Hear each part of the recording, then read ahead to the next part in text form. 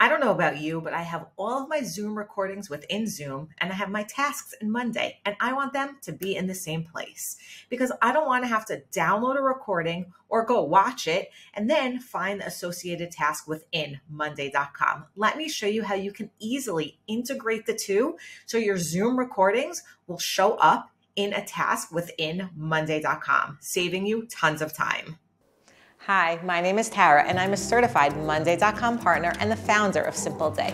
My goal is to help you build powerful yet simple workflows with monday.com. If you need help with a custom implementation, my contact details are in the description below. Let's jump into today's tutorial and make Monday the best part of your week. If you're using Zoom like I am for your meetings, a lot of times you want to record your meetings. But I found that I have the recordings in Zoom, but I write my notes about the meeting in Monday, and I really want everything in the same place. So I want to show you an integration that I set up that allows me to have the recordings in the same place as the information about the meeting. So I've done a few things in order to make this happen. The first thing is that on my calendar, it's already integrated with Zoom. So if I add, let's just say I set up a new meeting for right now, and I'll just call it SAS, you can see that I can add the video column Zoom meeting. Okay, so it automatically will save that information. I'll hit save. Now, once my Google Calendar is connected to Zoom, I'm going to hit the integrate button. And if you search for Zoom, you'll see that there are 4 options for the integration. The first is when a meeting starts on Zoom, create an item and sync it. This is the one that we're going to use because it's going to pull in all the meeting details. But let me just show you the other ones.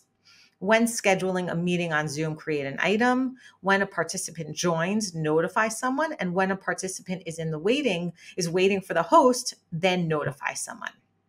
Now, I'm going to do this first one because what I want to happen is when a meeting starts on Zoom, I want it to create an item in Monday.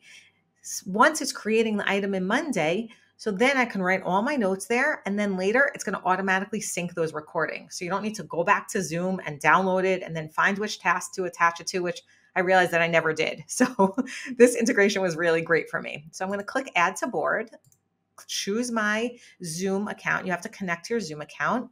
And I'm going to choose which meeting. Now, you have a lot of different options for meetings. I'm going to choose this specific meeting. So any meeting this is going to happen for. And I need to map my columns. So I can decide what I want to map. So I'm just going to map like the meeting name is the name. If I want other columns, I can bring them in. Now, I also chose to map the meeting recording, and this Zoom ID is automatically mapped.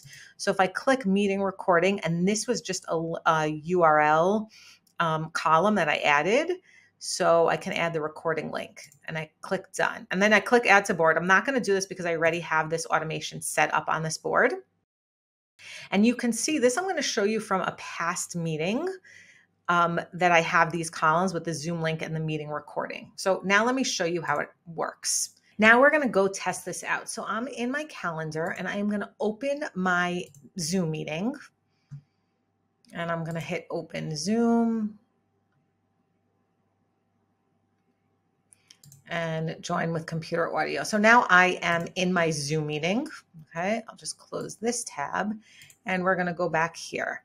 Now you can see that I have these. Remember, the meeting was sync with SAS. So I am just going to refresh this and add it again. And you can see sync with SAS, which is my meeting right now that I'm in, has been created. The Zoom ID has been brought in.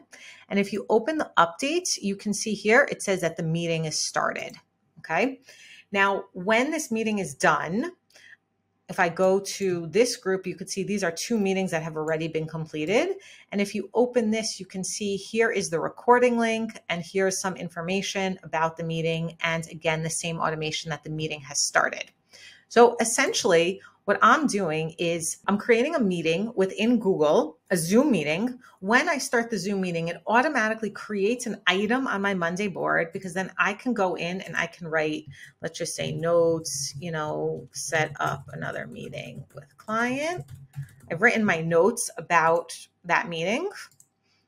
And once the meeting is done, the Zoom link of the recording is going to automatically show up here. So I have everything in one place. I have my to-do list and I have my recording if I need to go back and check it out if I have any questions. I highly recommend you look at these Zoom integrations. I can tell you for me, they have saved me tons and tons of time. So you should check them out and see if they're helpful for you.